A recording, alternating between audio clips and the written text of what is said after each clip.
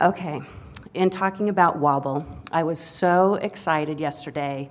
I came up from Portland, left about 1 in the afternoon, drove my fun car, top down, lots of sunscreen. I love driving. I've made this trip so many times. I know the exact amount of time it takes.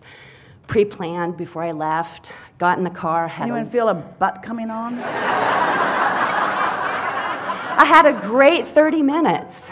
Wonderful. And the drive that should take 3 hours took 5.5. I don't know how many other people came up from South, but I'm trying to figure out, what did I do? Well, we have some questions for you. During that extra time, how much extra was it? About 2.5 hours. So during that 2.5 hours, did you go blind? No. Did air run out in your car? No. Oh, the top was down. Were you unable to focus? No. Were all of your physical senses impaired? No. Did you cease to exist? No. So what you're saying to us is the conditions became something less than what you thought you wanted, and so you used the change in conditions to suck the life out of yourself. In a way, yes. Don't do that. Don't do that. Don't do that again.